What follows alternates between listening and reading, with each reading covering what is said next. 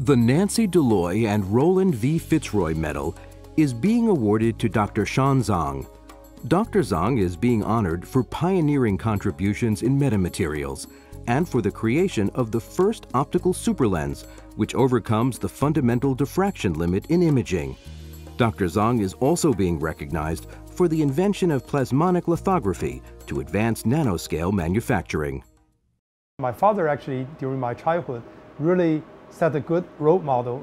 He's the mid-school teacher teaching history, know nothing about science or engineering, but he taught me how to think differently, out of box, and that really is still inspired myself. Born in Nanjing, China, Xiang Zhang came to the United States when he was 25 to begin graduate studies at the University of Minnesota. He continued at the University of California, Berkeley, where he's now a professor. Dr. Zhang also directs a National Science Foundation Nanoscale Science and Engineering Center. Xiang Zhang is just an absolutely incredible academic researcher, pioneer, innovator in the field of mechanical engineering, microscale, nanoscale, physics. It's a combination of things that you don't often see in a mechanical engineer.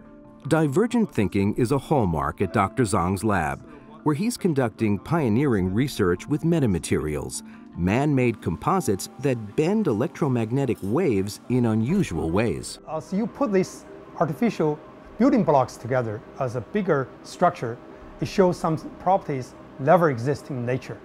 And that is something, really fascinating. Dr. Zhang and his students demonstrated the first optical superlens, breaking the diffraction limit, a 100-year-old barrier in imaging technology.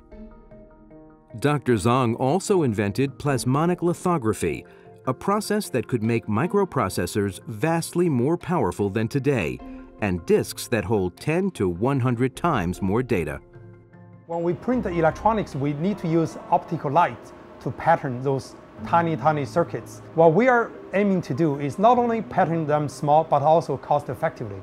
So we are aiming to build some of the new technology using surface plasma, which are the surface waves at the metal surface between air and metal. We essentially use this special wavelengths of the plasmons to help us to squeeze the feature size of the lithography. And therefore, we can pattern even smaller transistors or interconnects for electronics.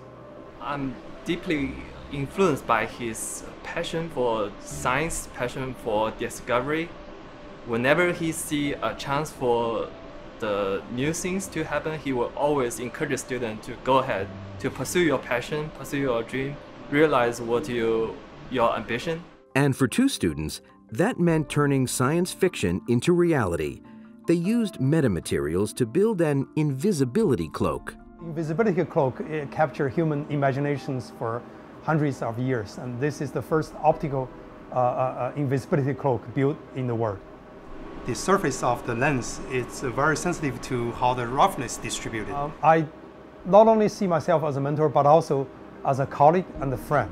I like them to challenge me and to debate with me. Therefore, as a mature researcher, when they graduate, they have actually equal capabilities, equal critical thinkings, and that's actually my biggest satisfaction.